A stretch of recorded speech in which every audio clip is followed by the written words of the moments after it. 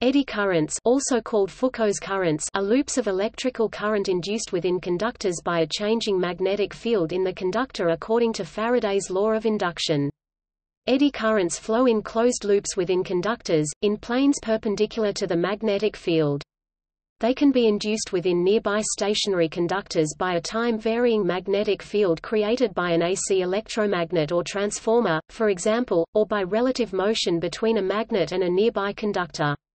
The magnitude of the current in a given loop is proportional to the strength of the magnetic field, the area of the loop, and the rate of change of flux, and inversely proportional to the resistivity of the material.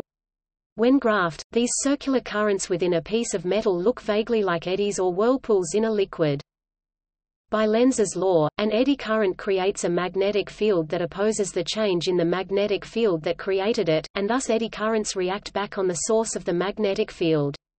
For example, a nearby conductive surface will exert a drag force on a moving magnet that opposes its motion, due to eddy currents induced in the surface by the moving magnetic field. This effect is employed in eddy current brakes, which are used to stop rotating power tools quickly when they are turned off. The current flowing through the resistance of the conductor also dissipates energy as heat in the material. Thus eddy currents are a cause of energy loss in alternating current AC inductors, transformers, electric motors and generators, and other AC machinery, requiring special construction such as laminated magnetic cores or ferrite cores to minimize them. Eddy currents are also used to heat objects in induction heating furnaces and equipment, and to detect cracks and flaws in metal parts using eddy current testing instruments.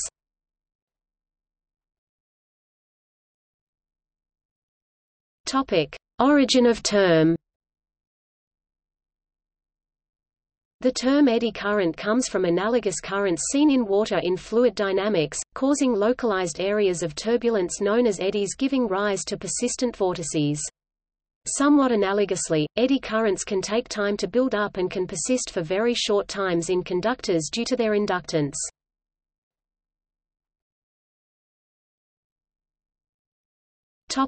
History. The first person to observe eddy currents was François Arago (1786–1853), the 25th Prime Minister of France, who was also a mathematician, physicist and astronomer. In 1824 he observed what has been called rotatory magnetism, and that most conductive bodies could be magnetized. These discoveries were completed and explained by Michael Faraday (1791–1867). In 1834, Heinrich Lenz stated Lenz's law, which says that the direction of induced current flow in an object will be such that its magnetic field will oppose the change of magnetic flux that caused the current flow. Eddy currents produce a secondary field that cancels a part of the external field and causes some of the external flux to avoid the conductor. French physicist Léon Foucault (1819–1868) is credited with having discovered eddy currents. In September 1855, he discovered that the force required for the rotation of a copper disc becomes greater when it is made to rotate with its rim between the poles of a magnet, the disc at the same time becoming heated by the eddy current induced in the metal. The first use of eddy current for non-destructive testing occurred in 1879 when David E. Hughes used the principles to conduct metallurgical sorting tests. Explanation. A magnet induces circular electric currents in a metal sheet moving through its magnetic field. See the diagram at right. It shows a metal sheet, C, moving to the right under a stationary magnet. The magnetic field, B, green arrows, are the magnet's north pole end passes down through the sheet. Since the metal is moving, the magnetic flux through a given area of the sheet is changing.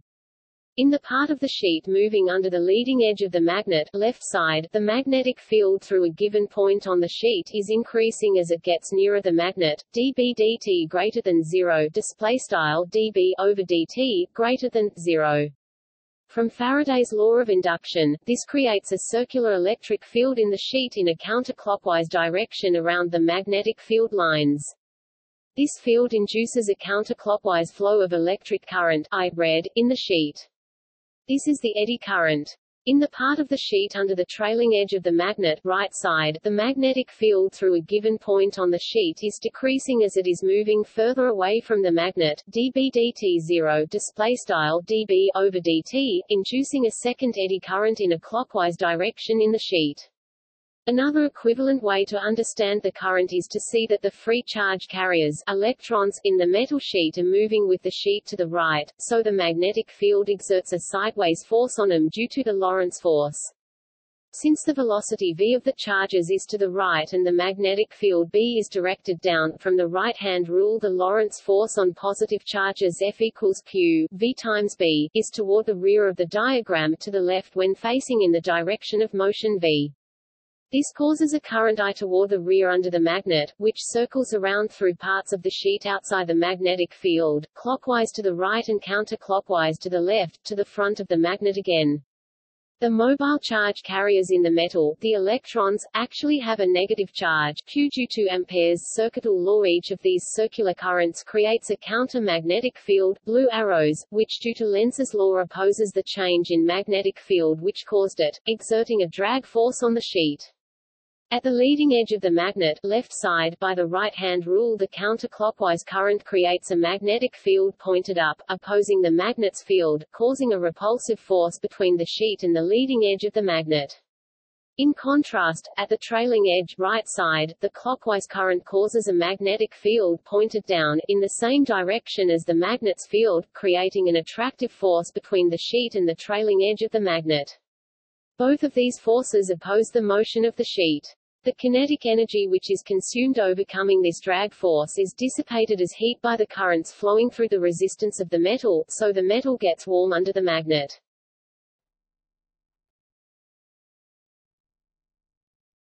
Topic: Properties. Eddy currents in conductors of non-zero resistivity generate heat as well as electromagnetic forces. The heat can be used for induction heating. The electromagnetic forces can be used for levitation, creating movement, or to give a strong braking effect. Eddy currents can also have undesirable effects, for instance power loss in transformers. In this application, they are minimized with thin plates, by lamination of conductors or other details of conductor shape. Self-induced eddy currents are responsible for the skin effect in conductors. The latter can be used for non-destructive testing of materials for geometry features, like microcracks. A similar effect is the proximity effect, which is caused by externally induced eddy currents. An object or part of an object experiences steady field intensity and direction where there is still relative motion of the field and the object, for example in the center of the field in the diagram, or unsteady fields where the currents cannot circulate due to the geometry of the conductor. In these situations charges collect on or within the object and these charges then produce static electric potentials that oppose any further current. Currents may be initially associated with the creation of static potentials, but these may be transitory and small. Eddy currents generate resistive losses that transform some forms of energy, such as kinetic energy, into heat. This Joule heating reduces efficiency of iron core transformers and electric motors and other devices that use changing magnetic fields. Eddy currents are minimized in these devices by selecting magnetic core materials that have low electrical conductivity, e.g., ferrites, or by using thin sheets of magnetic material, known as laminations. Electrons cannot cross the insulating gap between the laminations and so are unable to circulate on wide arcs. Charges gather at the lamination boundaries, in a process analogous to the Hall effect, producing electric fields that oppose any further accumulation of charge and hence suppressing the eddy currents. The shorter the distance between adjacent laminations, i.e., the greater the number of laminations per unit area, perpendicular to the applied field, the greater the suppression of eddy currents. The conversion of input energy to heat is not always undesirable, however, as there are some practical applications. One is in the brakes of some trains known as eddy current brakes. During braking, the metal wheels are exposed to a magnetic field from an electromagnet, generating eddy currents in the wheels. This eddy current is formed by the movement of the wheels. So, by Lenz's law, the magnetic field formed by the eddy current will oppose its cause. Thus the wheel will face a force opposing the initial movement of the wheel. The faster the wheels are spinning, the stronger the effect, meaning that as the train slows the braking force is reduced, producing a smooth stopping motion. Induction heating makes use of eddy currents to provide heating of metal objects.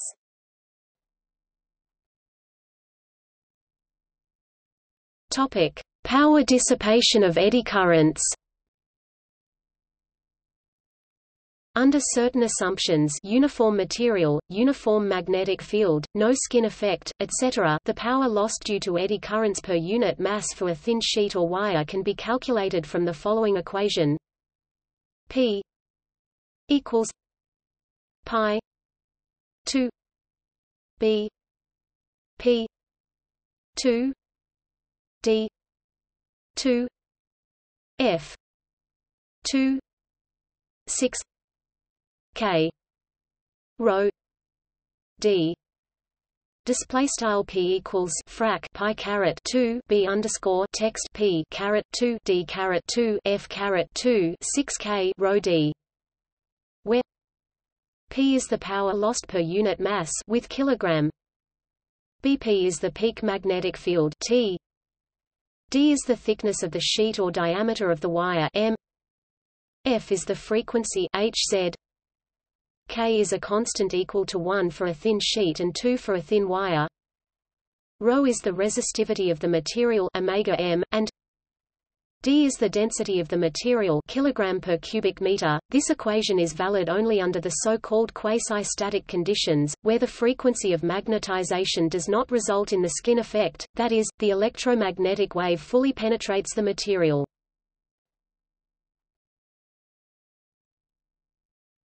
Topic: Skin effect. In very fast-changing fields, the magnetic field does not penetrate completely into the interior of the material. This skin effect renders the above equation invalid. However, in any case, increased frequency of the same value of field will always increase eddy currents, even with non-uniform field penetration. The penetration depth for a good conductor can be calculated from the following equation: delta equals 1 pi f mu sigma. Display style delta equals frac 1 sqrt pi f mu sigma, where delta is the penetration depth m, f is the frequency Hz, mu is the magnetic permeability of the material h per meter, and sigma is the electrical conductivity of the material s per meter.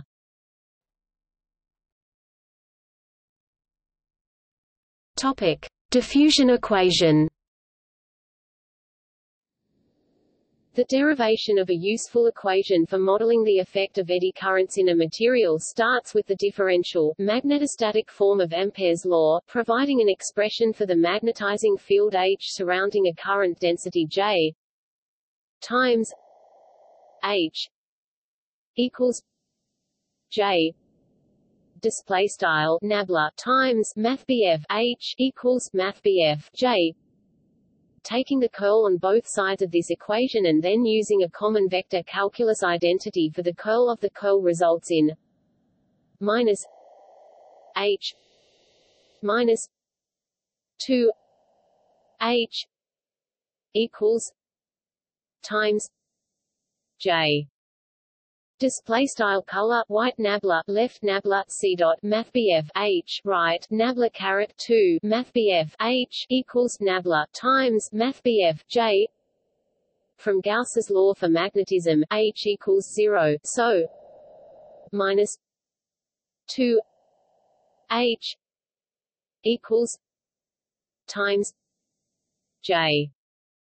Display style nabla caret 2 mathbf H equals nabla times mathbf J.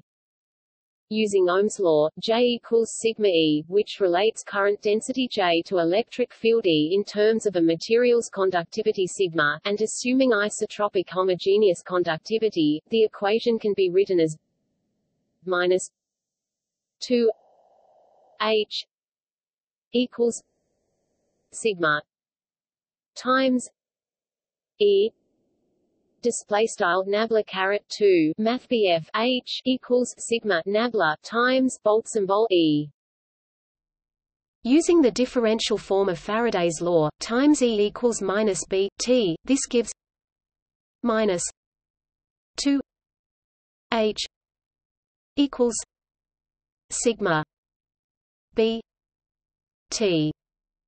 Display style color white nabla caret 2 math BF H equals sigma frac partial math BF B partial T.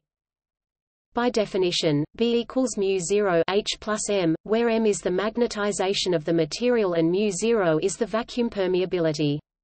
The diffusion equation therefore is minus 2 H equals mu 0 sigma m T plus H T. Display style color white nabla caret 2 math BF H equals mu underscore 0 sigma left frac partial math BF m partial T plus frac partial math BF H partial T right.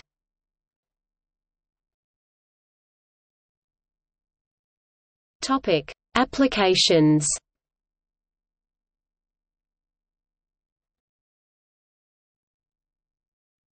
Topic: Electromagnetic braking. Eddy current brakes use the drag force created by eddy currents as a brake to slow or stop moving objects. Since there is no contact with a brake shoe or drum, there is no mechanical wear. However, an eddy current brake cannot provide a holding torque and so may be used in combination with mechanical brakes, for example, on overhead cranes. Another application is on some roller coasters, where heavy copper plates extending from the car are moved between pairs of very strong permanent magnets. Electrical resistance within the plates causes a dragging effect analogous to friction, which dissipates the kinetic energy of the car. The same technique is used in electromagnetic brakes in railroad cars and to quickly stop the blades in power tools such as circular saws. Using electromagnets, as opposed to permanent magnets, the strength of the magnetic field can be adjusted and so the magnitude of braking effect changed.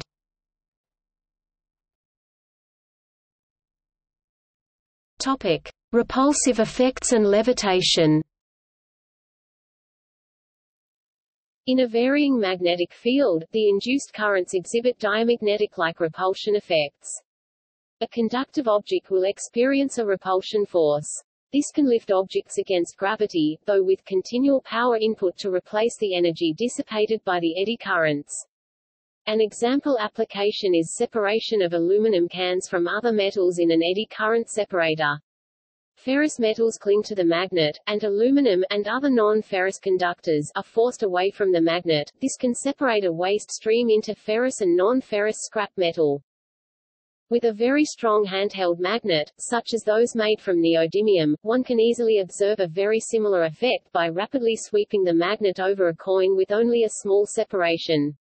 Depending on the strength of the magnet, identity of the coin, and separation between the magnet and coin, one may induce the coin to be pushed slightly ahead of the magnet, even if the coin contains no magnetic elements, such as the US penny.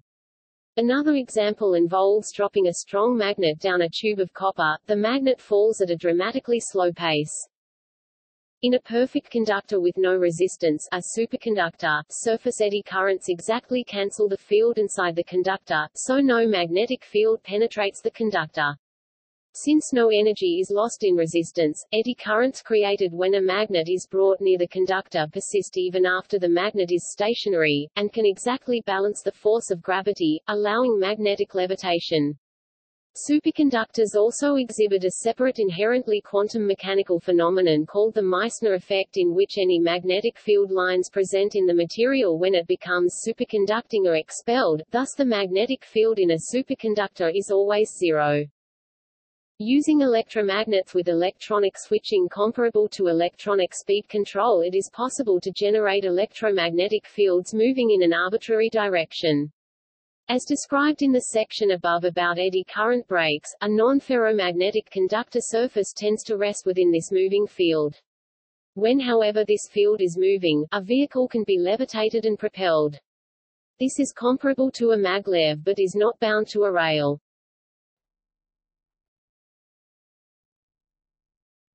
Topic: Identification of metals. In a coin-operated vending machine, eddy currents are used to detect counterfeit coins, or slugs. The coin rolls past a stationary magnet, and eddy currents slow its speed. The strength of the eddy currents, and thus the retardation, depends on the conductivity of the coin's metal. Slugs are slowed to a different degree than genuine coins, and this is used to send them into the rejection slot.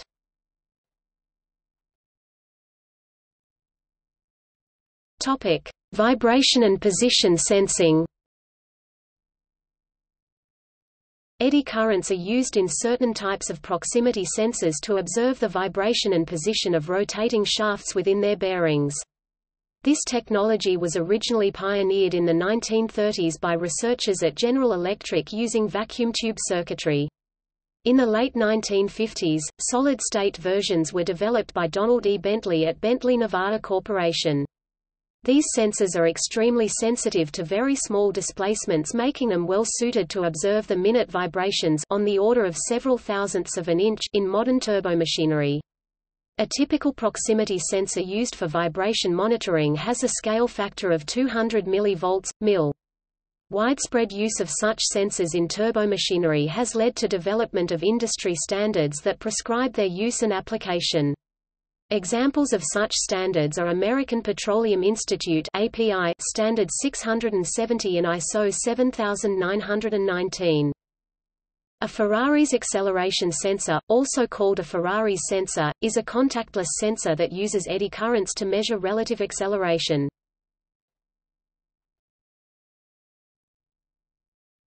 Topic: Structural testing. Eddy current techniques are commonly used for the non-destructive examination (NDE) and condition monitoring of a large variety of metallic structures, including heat exchanger tubes, aircraft fuselage, and aircraft structural components.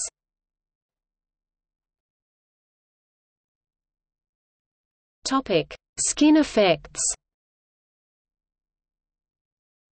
Eddy currents are the root cause of the skin effect in conductors carrying AC current. Similarly, in magnetic materials of finite conductivity, eddy currents cause the confinement of the majority of the magnetic fields to only a couple skin depths of the surface of the material. This effect limits the flux linkage in inductors and transformers having magnetic cores.